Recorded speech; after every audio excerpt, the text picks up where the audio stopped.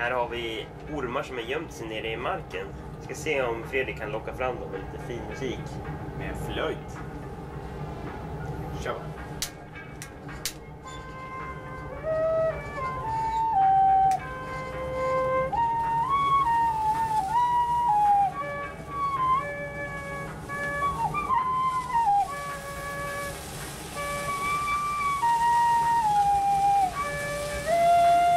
Jag får sluta spela, jag är för läskigt David.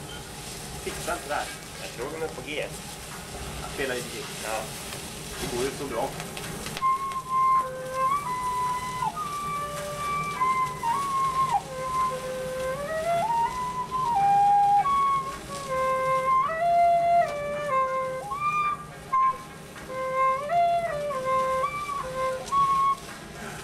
Skit. Det här är livsfarligt.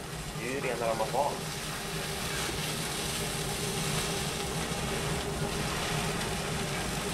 Det här stora blev de inte sist.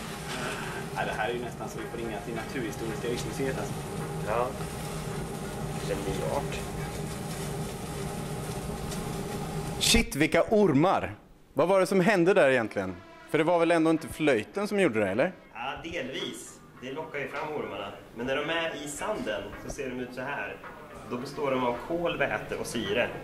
Och när vi tänder eld på dem, då frigörs gaser som gör att de fluffar upp och expanderar här, som vi såg på filmen.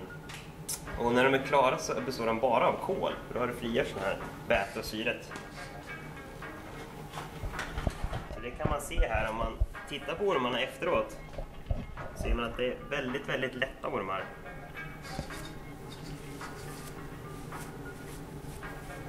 Så det här är bara kol, precis som i en vanlig eldstad.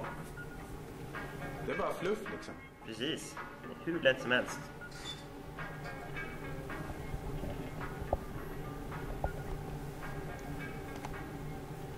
Vi ses i Parksnäckan.